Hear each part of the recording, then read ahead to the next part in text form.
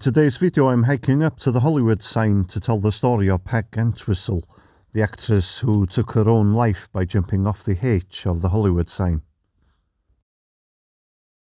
I'm just making my way up to the sign right now. It's a Sunday morning, so there's quite a few people about.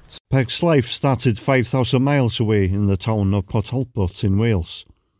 She was born in Broad Street at number 5. She was born Millicent Lillian Entwistle on February the 5th, 1908.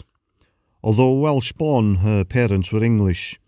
They had come to Broad Street for the birth, as they had a relative in the street who was a midwife.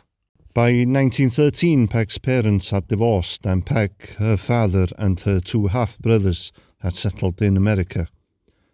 Peg's father died in New York City in 1922, the victim of a hit-and-run driver.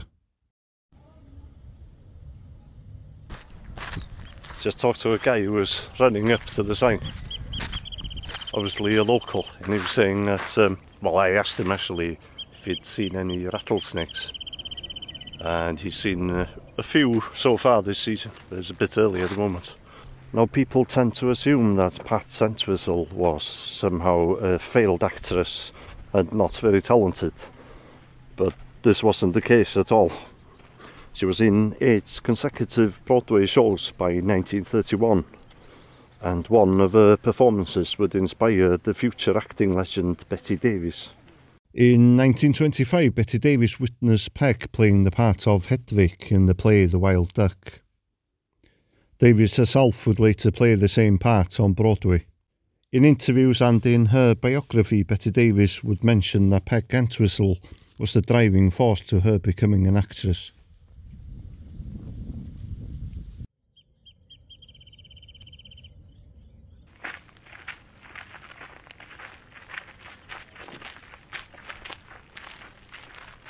In 1927, Peg married actor Robert Keith.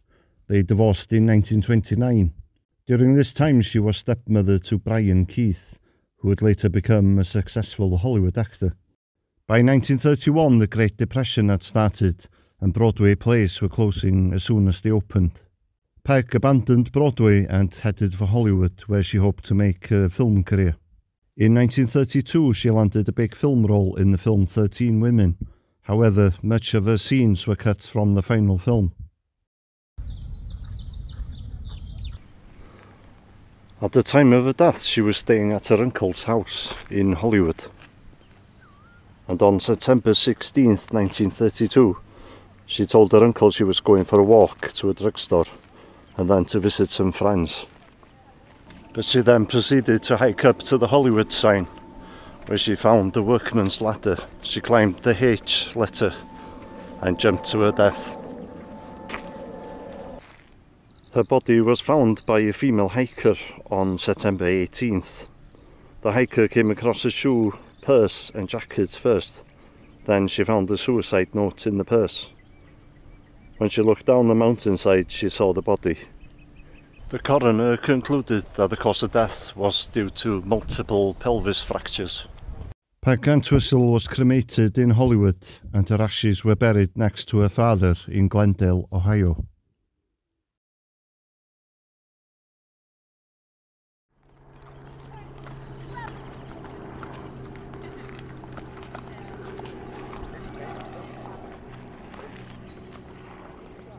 At the time of her death, the sign actually read Hollywood Land. The sign was erected in 1923 to promote property development.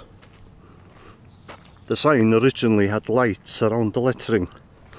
The H of the sign was destroyed by wind in 1944. The land was removed from the sign in 1949, leaving the Hollywood sign as it is today. But by the 1970s, the sign had become severely dilapidated and was replaced by the current sign after a campaign by Hugh Hefner. Kind of the other side of the mountain now. The mountain is actually called Mount Lee. I don't think I mentioned it earlier. And what we're looking at now is the San Fernando Valley, known as the Valley locally. Just down here is Forest Lawn Hollywood Hills Cemetery, not to be confused with Forest Lawn Glendale. Oof. I took the short route up, but it's still quite a hike, and I actually think I've miscalculated now. I've gone the wrong way.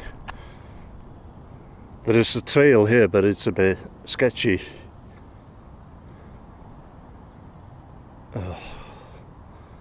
Okay, there's some people there, so it's not too far. Okay, I'm gonna try it. If I hear a rattlesnake, I'm going back.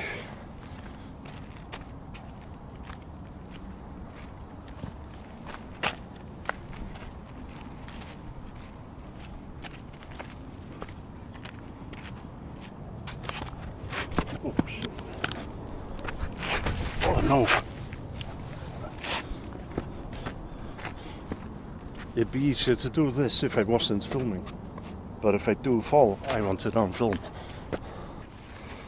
Oh, I'm glad I'm wearing jeans and not shorts. I don't know how much protection jeans would give you from a rattlesnake, but it's probably better than just being bare-legged.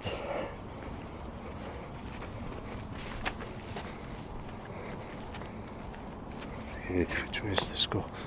Let's go down now.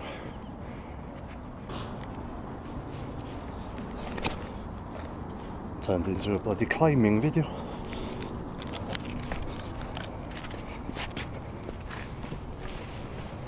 Exciting, but don't try this at home.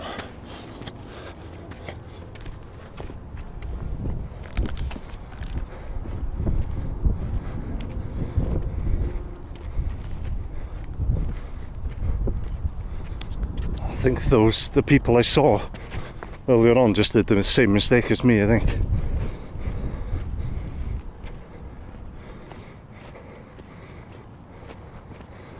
Okay, you can see them there. So once you get up to there, I think it's like a tarmac road again.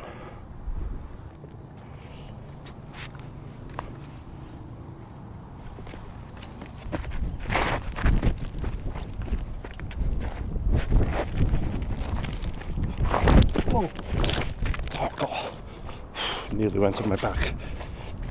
Okay. I think this is probably the final hurdle before I reach the tarmac. You can see me sliding down this.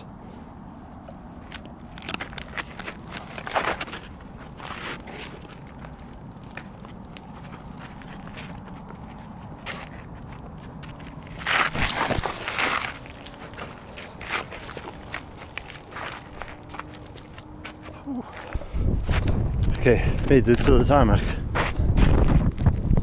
Moderately terrifying. Okay, almost at the summit now. I think it's taken about 2 hours, I think. And that was going by probably the shortest route. So if you come, make sure you bring water, good shoes and sunscreen.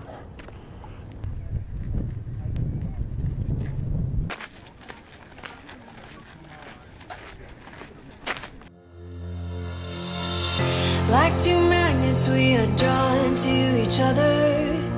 You just know how to push all my buttons.